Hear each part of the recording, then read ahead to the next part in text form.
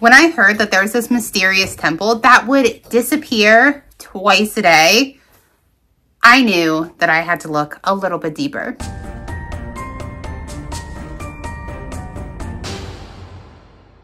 Hey guys, welcome back. If you're new to my channel or simply not yet subscribed, my name is Brittany, and definitely make sure to hit that subscribe button. And comment down below and click the like button and click and hit the bell down below. Bye! So let's dive into the Shiva temple. Now just bear with me because I'm horrible at pronunciation. India is filled with mysterious and ancient temples, one of which being the Shiva temple. And this temple literally disappears twice a day. The Shiva temple lies in the Kavi Kamboi village in Jambusar, Gujarat. It's known as the Lost Temple, and it's built in honor of Lord Shiva.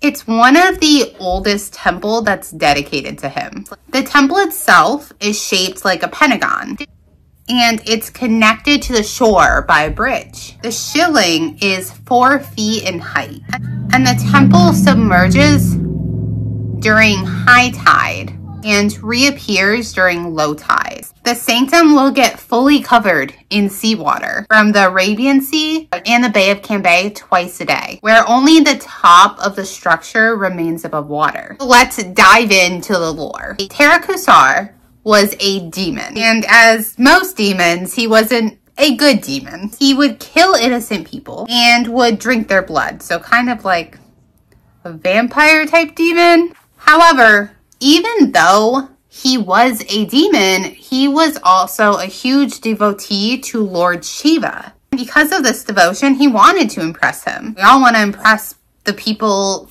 that inspire us, I guess. So he underwent intense penance to Lord Brahma. And this was in order to impress Lord Shiva, which he did accomplish by doing this. But it wasn't just to impress Lord Shiva. No. He obviously wanted to benefit himself as much as he could. So he took advantage of that penance. And Tarakasur asked for a boon, or to shield him from death. But death is inevitable. So Lord Brahma was like, hey, nope, you can't pick that. You gotta choose something else. And Tarakasur did. He requested that he could only die by the hands of Lord Shiva's 6-year-old son. And Lord Brahma granted his wish. This had made Tarakasur feel invincible. He's like, his 6-year-old son, never gonna get me. So he went on this rampage. Just massive destruction in the 3 worlds. During this rampage, he began to slaughter gods. And even though Tarakasur was a very big devotee to Lord Shiva acknowledged, like, this is so terrible that I need to put a stop to this. So, knowing what his boon was, he created his son, Kartikeya, from his 3rd eye. When Kartikeya turned 6 years old, he did end up killing Tarakasur. And with Tarkasur's death, the chaos stopped. He had placed a spear through his chest.